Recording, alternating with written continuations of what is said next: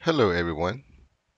So in this video, I'm going to show you how to create autopilot profiles and then deploy them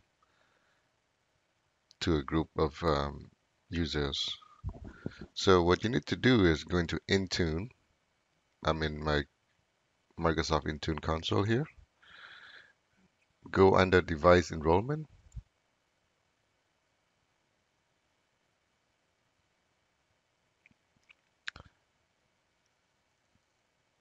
I'm sorry, go under Windows enrollment.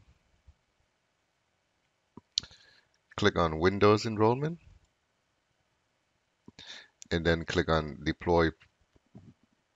deployment profiles. Click on that.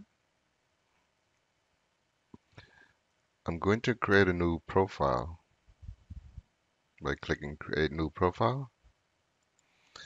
I'm going to call it YouTube demo.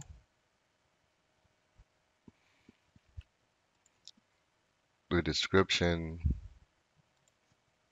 demo for YouTube video. So there's options you can choose. There's a user driven, or you can use self-deployment or self-deploying. Currently self-deploying is it's a preview mode.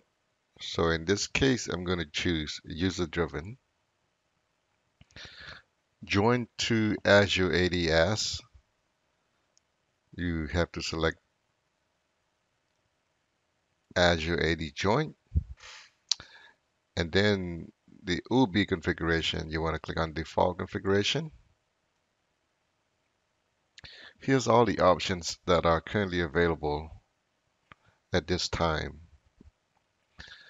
End user's license, do you want to hide that? If no, you can just click on show. If hide, click on just hide. Here, privacy settings, you can hide that or show. Hide change account options, Windows Insider only. So I'm gonna hide this. User account type. So do you want the users to be administrator or standard? If you want the user that running the UBI to be a user to be an administrator, you would click administrator, or you can just leave it as standard users. In this case, I'm going to change it to administrator.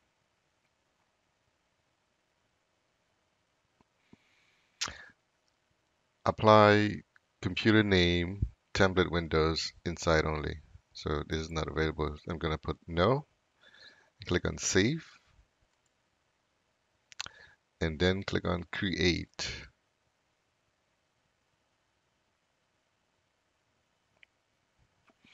As you can see, it has not been deployed or assigned to a group yet. So what I can do right now is click on it